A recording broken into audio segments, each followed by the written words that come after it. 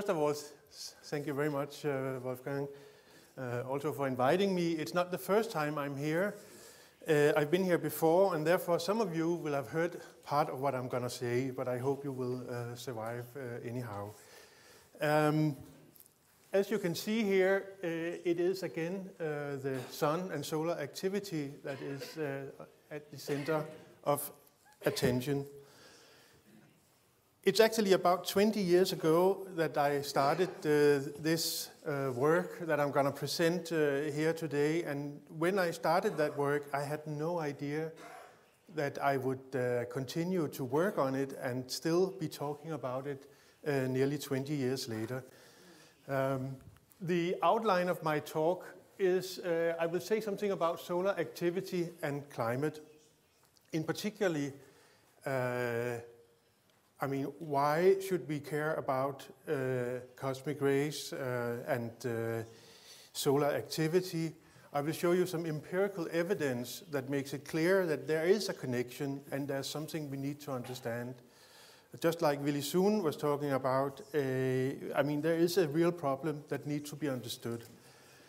The main character in this plot in my talk here is cosmic rays and clouds. So I will show you some experimental results that indicate that we have a mechanism connecting clouds and cosmic rays. And then I will end up by showing you observations which I think are quite important, and I will explain why. So what are cosmic rays? Well, cosmic rays are mainly particles that are accelerated in stellar processes. It's mainly when a star explodes, a supernova, you get an acceleration of particles, and that means that space in itself is radioactive. You have particles moving at extremely high energy, and they shower the whole solar system with these very energetic particles. And solar activity, when these particles come, because of the magnetic activity of the sun, it can actually modulate the amount of cosmic rays that reaches into the Earth's atmosphere. Now, what I'm not going to talk about is that over very long time scales, the change in cosmic rays can be several 100%, but then we are talking many, many millions of years. But we're going to talk today merely about solar activity. So why is solar activity important with respect to cosmic rays? What you see here is a region of the heliosphere. You're supposed to have the sun in the center, and in this blue part here you would have all the planets. And all of this is actually the sun's we call it the heliosphere, but it's really the part of space that is affected directly by the solar activity. The reason that it looks as if it's streaming downward, it's because the solar system is actually moving through interstellar space. So it's sort of like a downwind here. And cosmic rays try to enter, and you also notice that that this region here is going, it expands and contracts, and that is the 11-year cycle that you see here. And this 11-year cycle, it modulates particles that try to enter into the solar system. So what happens when the particles enters the atmosphere? What you see here is a proton that comes in with an energy of the order of maybe 100 giga-electron volts, and it hits the atoms of the atmosphere at about 12 kilometers, and then you get this shower structure. And I will talk a little bit more about the shower structure in a short while. But the processes are so energetic that you produce new isotopes. For instance, carbon-14 is produced because of cosmic rays. And actually all cosmogenic isotopes are produced by this process.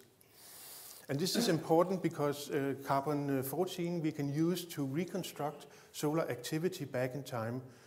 The half-life of carbon-14 is on the order of 5,000 years. And it means that we can actually reconstruct by using tree rings solar activity back more than 10,000 years. So that was the introduction of cosmic rays. They are entering into our atmosphere all the time. We are penetrated by them all the time. But now we turn to the question, why should it be relevant for climate? And here you see one of these reconstructions of climate. And let me say just a few words about what kind of reconstruction it is, because this is the last 12,000 years. This is present, and this is 12,000 before our time. And we, of course, don't have any real measurements of temperature, but this is an indirect measure where you actually look at the number of icebergs that have moved over the North Atlantic.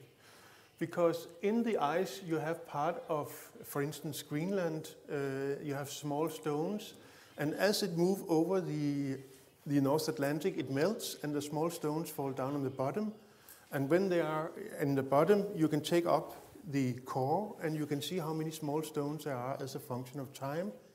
And that says how many icebergs that moves over the North Atlantic. And the interesting part here is this black curve going back. You see that there has been many oscillations in the ice rafting, that is the number of icebergs moving over the North Atlantic. But if you compare it with the carbon-14, you see a very nice correlation over this period of time. And this is just one example on this time scale. There are many, many examples that all indicate that there seems to be a connection between changes in solar activity, because these changes that we see here in the carbon-14 is caused by solar activity. So it looks as if climate is responding. Now, the first variation here, this is actually the Little Ice Age. And here you have the medieval warm period.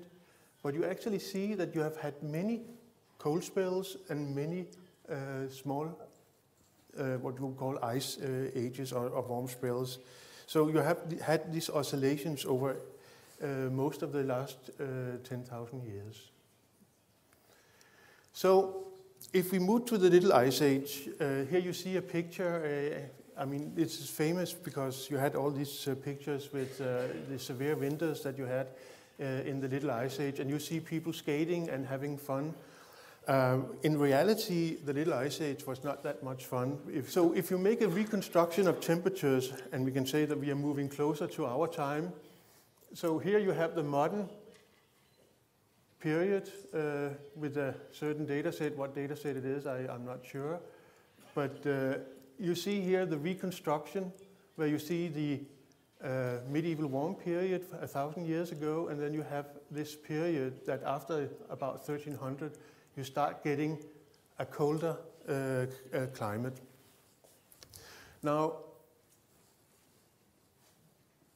if you look down here, you see a reconstruction of cosmic rays or solar activity. And you can see that the changes are more or less identical or very similar to what you see with the respect to the temperatures over this period. Now, at that time, around 1300, it was very bad for harvest. People started having problems. The crops, you had failure, and these continued failures actually meant that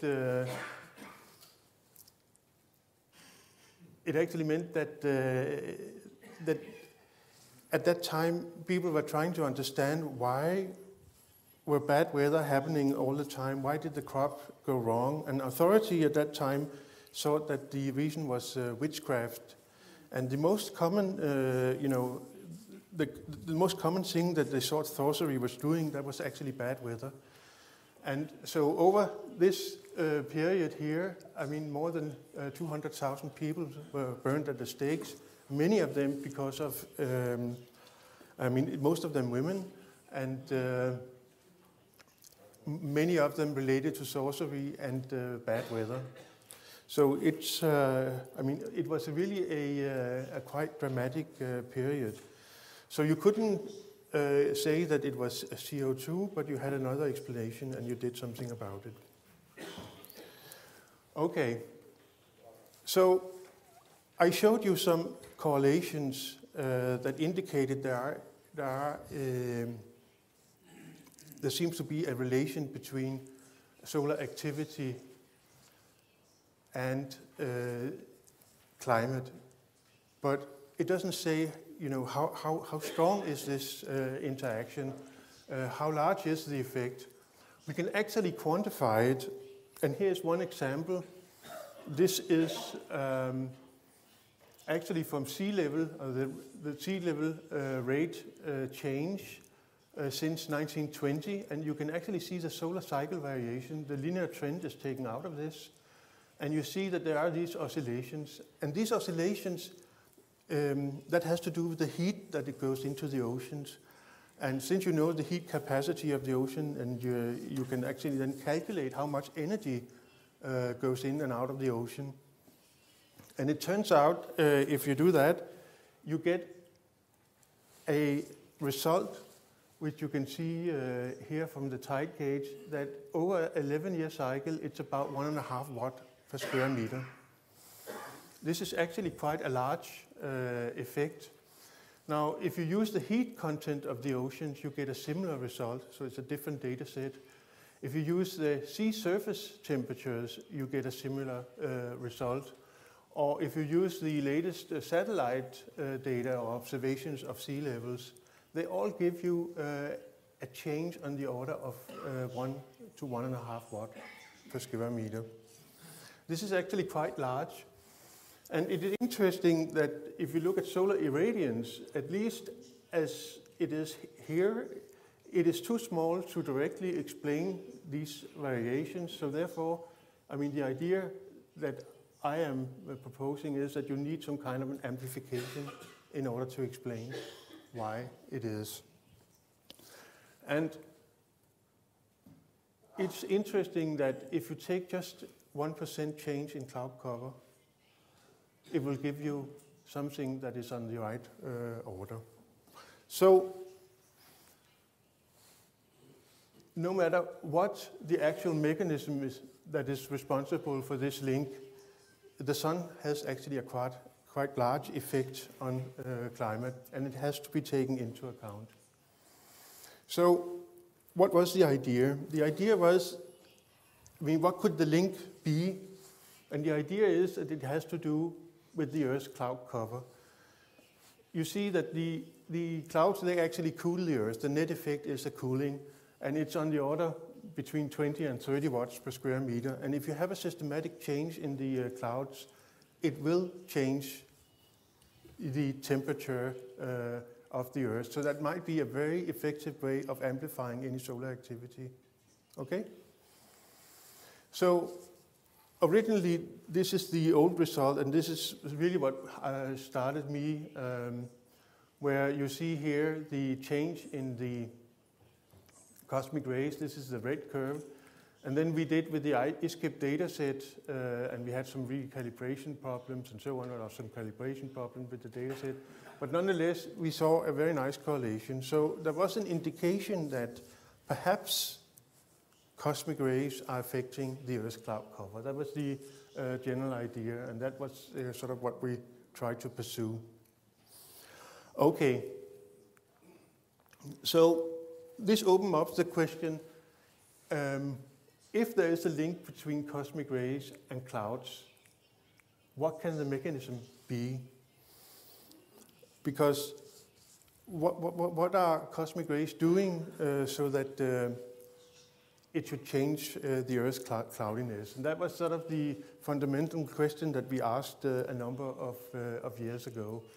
And in order to understand this, you have to think about how clouds actually are formed. And in order to form a cloud, you have to have a surface in the atmosphere that the water vapor can condense on. And this is what we call a cloud condensation nuclei. So water vapor can condense on these. I mean, these particles need to be in the atmosphere. But the fundamental question is then, where do these cloud condensation nuclei come from? And if you go over the oceans, you find out that a very large fraction of them is actually produced directly in the atmosphere. And they are simply produced by gases that somehow condenses and form very, very small clusters, about 3 nanometers. And then subsequently, in order to become a cloud condensation nuclei, they have to grow. And that is a process that takes several days, almost a week over the oceans, and then they can affect cloud properties. So the idea is simply the idea we had was that ions produced by cosmic rays, they help the process of nucleating new small clusters. So if we produce more of these small clusters because of change in the ionization from cosmic rays, then we would also produce more cloud condensation nuclei. If you change the cloud condensation nuclei, you change the clouds, so you change the radiative budget of the Earth. So that's the general idea. And to give you the very good example that if you make a systematic change of aerosols, then you change the cloud properties. What you see here is a part of the Pacific, and you see here these stripes. These are actually ships that have been sailing, and what happens is that the engines of the ships, they are pumping out aerosols. So you are producing many more aerosols along a track. So you have many more cloud condensation nuclei. So you condense on many more particles, and you get this white stripe. And you can imagine that the radiative properties are completely different along the white stripe. And the general idea is that if you can do this all over the ocean, if you can do this all over the Earth, then you will be able to change the energy budget of the Earth in a very subtle but firm way. So, apart from having these observations, with these ideas, we can actually test them in the laboratory. And this is part of our laboratory in Copenhagen. What you see in the back here is a 2x2 chamber, 2x2 meters. It's a cube, so it's 8 cubic meters. And then we have all kinds of instruments on it. But what we do, we try to put in clean air, as clean as you have over the oceans. Then out here we have radioactive sources that can send in gamma rays on both sides, so we can increase the ionization. And when we do this type of experiments, and this is what we did in 2006, we got this result, which is sort of the fundamental result, because it shows that as soon as you increase the ionization, you keep everything else constant, then you actually increase the number of small nucleated particles. So ions do help the promotion of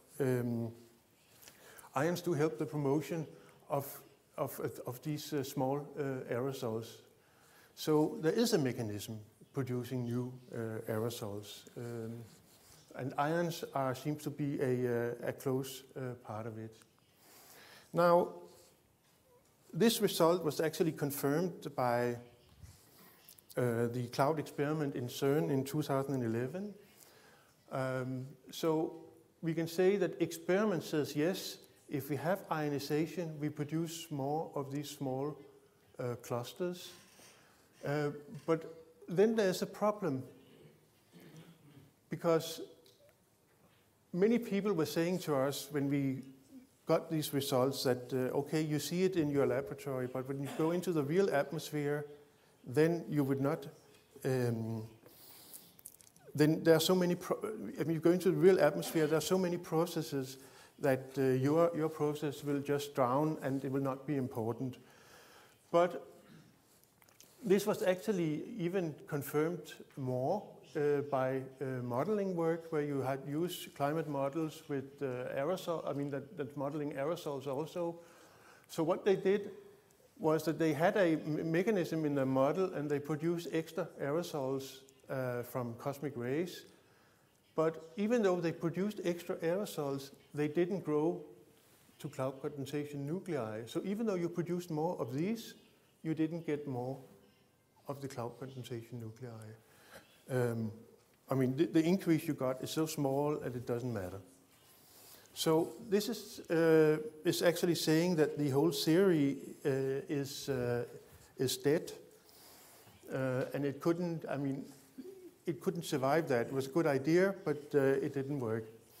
However, we actually did some experiments where we saw that as soon as we used ions, then all the small new particles actually grow to cloud condensation nuclei. However, if we just added extra aerosols or small aerosols, then we saw the effect that they didn't grow up to cloud condensation nuclei. So experimentally, we actually shown that ions are important. Now, the rest of the talk, I will try to convince you that if you look at observations, you can actually see these effects very clearly. So the idea is that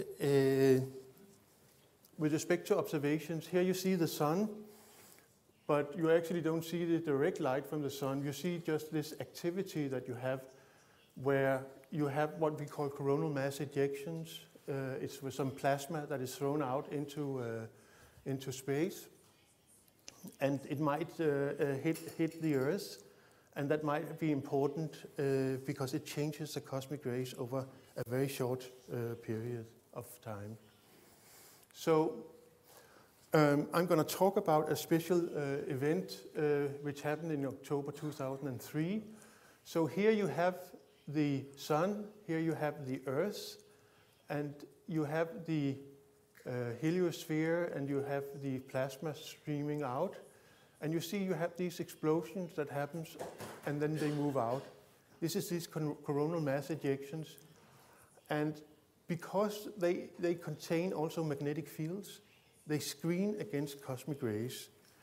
And here you see what happened to the cosmic rays as you measure them. So here you have a certain reference level, and then this explosion from the sun is passing close by the Earth, and it makes a big drop in the cosmic rays over a few days, and then within a week or two, it slowly recovers. So this is a very strong event that happened in October 2003, and it's measured in a particular neutron monitor. And this is an important point, because the neutron monitor, it has a certain count. I mean, here you have a count number of 3,800, and the number of count depends on where the station is located, because if it's located in the polar regions, then cosmic rays can much easier move down. That means the low energy can come in because the Earth's magnetic field is weak. Whereas if you go to the equator, where the magnetic field is strong, then much fewer cosmic rays of the low energy can come in. So therefore, the response that you get in a neutron monitor depends on the energy. So what I really want to do is to figure out how is the ionization changing during these events. And if I know how the ionization is changing, then I can compare it with what is happening to clouds over the same period. Okay? So what we do is that we can actually take all stations that are operational.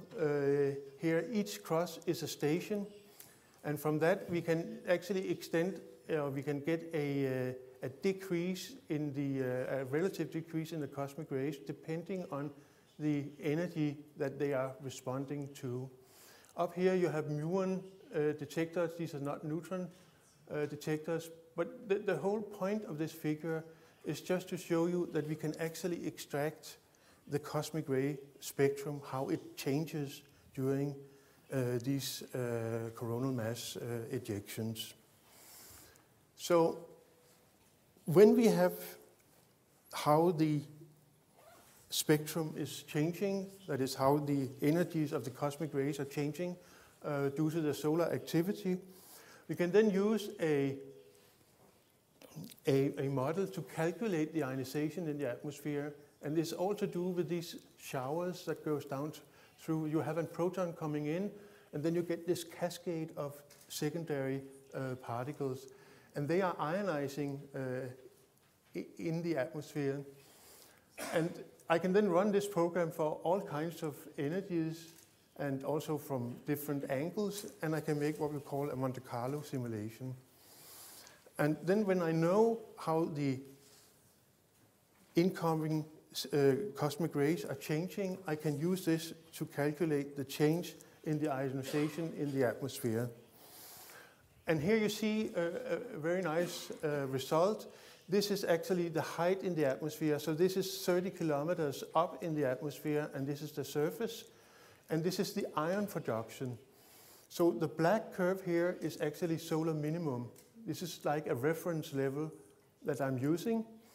So what you see is that when you have these coronal mass ejections and they hit the Earth, then the ionization drops.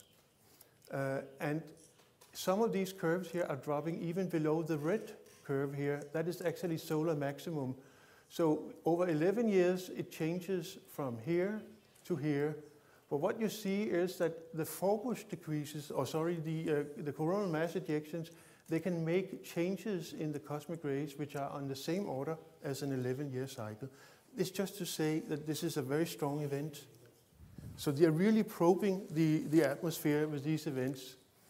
So we did this work, part of this work we did in 2009, and it was published. And I've shown this before.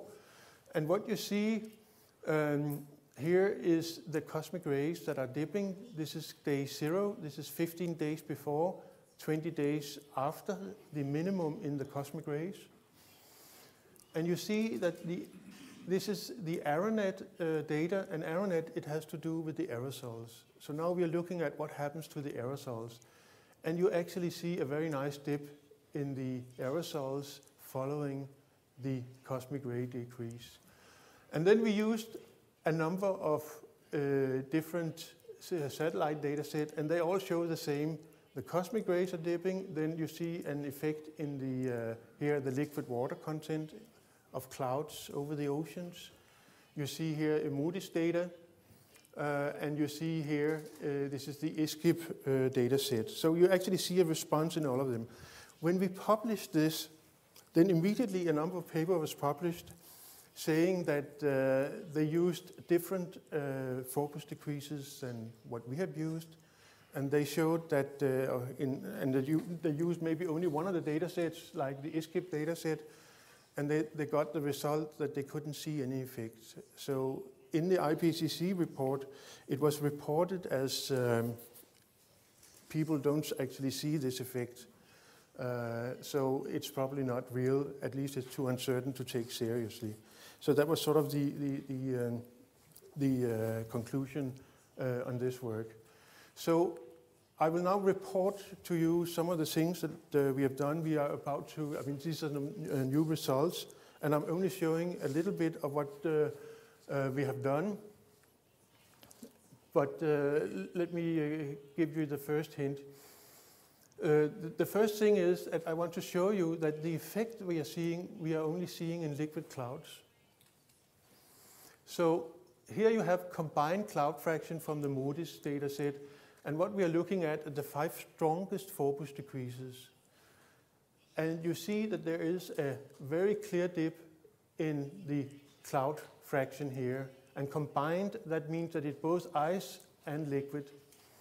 So you see a dip, and you also see the significance of these, the statistical significance, and an enormous part of the work is actually to do the proper statistics in this case. So we avoid being attacked for that problem.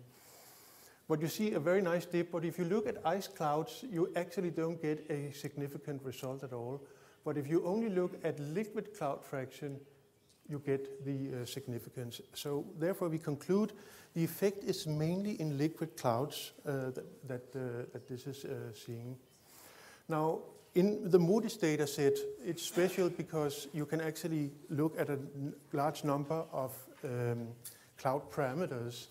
And when we look at, for instance, the effective emissivity of clouds, we see a very nice dip and we have large significance. The optical thickness, liquid water pass, liquid cloud fraction that we just saw, or the effective radius. And then you actually see that the effective radius goes up, meaning that because you have fewer cloud condensation nuclei, then more water vapor will condense on it, and they are supposed to get bigger. The thing that we don't get a significant result on is cloud condensation nuclei. And that is actually expected because when we calculate from cloud physics the kind of result that we expect, we find out that the size of the signal that we expect in this parameter here is within the noise. So it's not surprising. With respect to the cloud condensation nuclei, we actually saw already that the AeroNet data gave a good result. So we already know that something is happening in these data. I can do the same thing with the ISKIP data set. If you look at all infrared clouds, you see a very, very large dip and a high significance. Then there are some problems with the, if you use infrared low clouds, you don't get a very good result. It's actually not significant. But the reason is that you have clouds on top of each other, and the satellite is only seeing the top clouds. And if you're looking for the low clouds, then the changes you see here can be because there are changes in the layers above. So that actually distorts everything.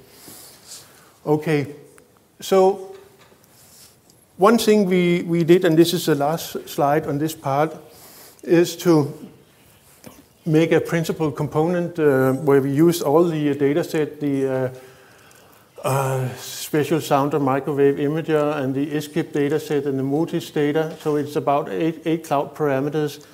And what this statistical method do is that it sort of looks for whether there's a common signal.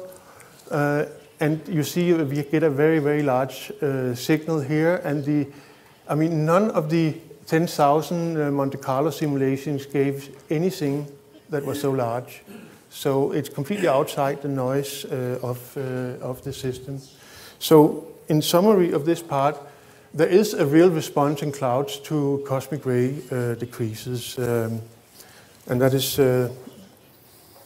we feel quite confident now that, the signals are real. So this takes me to the last part. And this is just some comments about how things has evolved over the period that I've been involved in this.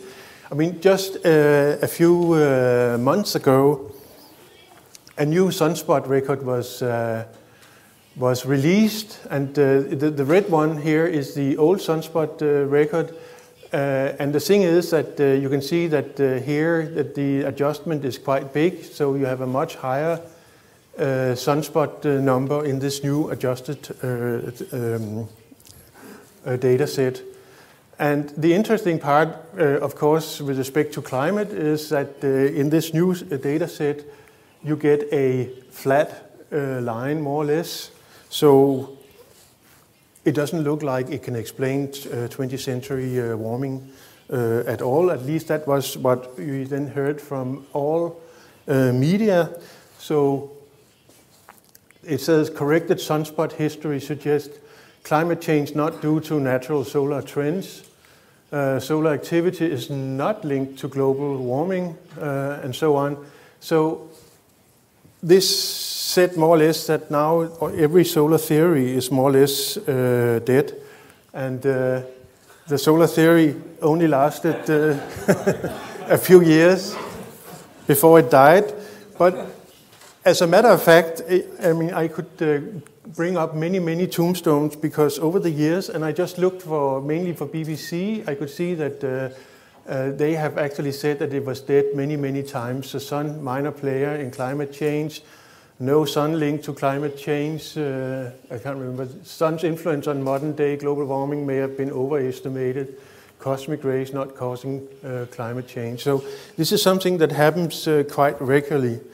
Now, with respect to the new sunspot record, I mean, I don't get it, but if you look at magnetic activity, I mean, if you, instead of looking at the sunspot record, but look at, for instance, magnetic activity. Now, this data here, that is actually the geomagnetic disturbance. That is, you have the Earth, and you have the magnetosphere, and if you have a small, you know, like a compass magnetic needle, then when the solar wind hits the magnetosphere, it makes small vibrations in the direction. And here you have sort of the size of these vibrations since 1850. And you can see that the intensity of these vibrations has actually increased over the 20th century. This is the inverted cosmic rays, actually. But if you look at cosmic rays, in the form of beryllium-10 data, then you have the exact same thing. It actually starts here. 1850 is here, right? So you see that there's a large decrease, which corresponds to an increase in the sun's activity.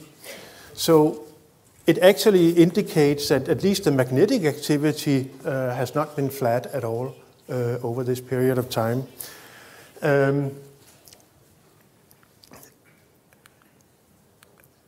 And then people have been saying that, I mean, okay, maybe these effects has to do with some climate effect on the measurements.